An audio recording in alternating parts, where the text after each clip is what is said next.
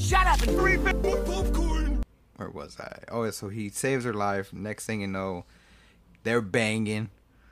You know, because he's a spy, man. It's got that mystique of, you know, like James Bond style shit. You know, he's a ladies' man. Um, so now he has to tell her, or he goes and gets more information on his mission or what he needs to find out. And I think this is the only time Anthony Hopkins has been in the franchise. I don't think he's in any of the sequels. I know he was in the first one, and so it was cool to see him and Tom Cruise in this movie.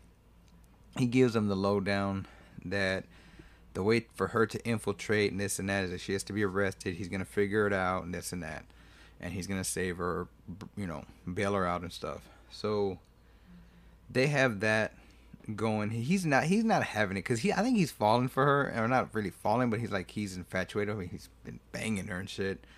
And then, but like you're starting to see feelings, and so she infiltrates his as Sean by him Sean's compound because he's like still in love with, because they used to date and they broke up 6 months, blah blah blah.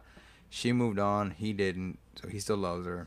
So she infiltrates there, and his right hand man is like, dude, don't you think it's kind of fishy that all of a sudden now she's coming back? Like she's got to be working for the company, blah. And like he's basically, his friends know the truth and he knows the truth, but he doesn't want to actually face it. So he's like, no, I don't think so. I think she's really grateful and, you know, gonna make it work, blah blah blah. And so while this is going down, Ethan gets his other two guys on the team, which is Ving Rhames, what it do, baby boy,